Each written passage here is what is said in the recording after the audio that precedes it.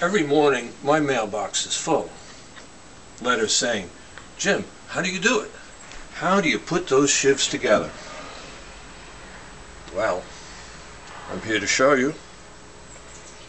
It's very simple. These are the parts. You can make these at home. Quite easy. That's the sheave. Lock washer. Snap ring, excuse me. Bearings.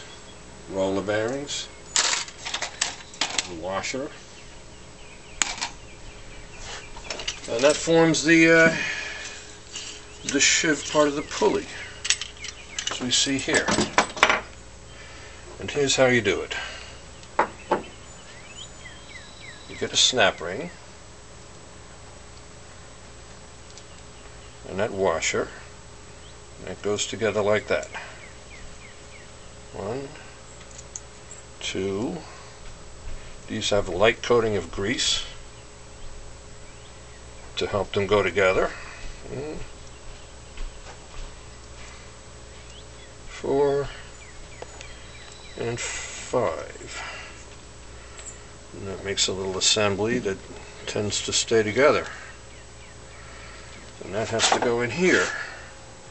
Bring something right over here.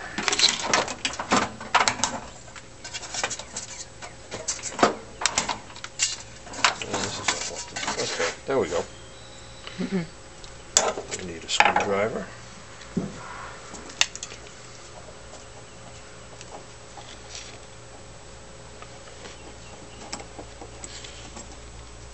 Get that one corner down in there.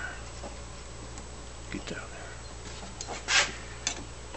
Just kind of work it around.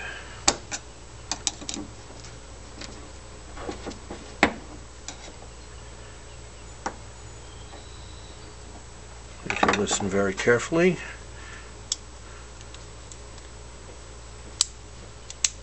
you hear it click together.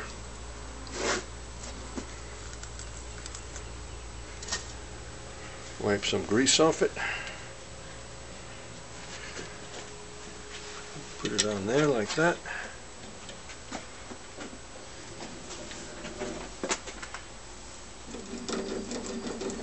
And that's what it does.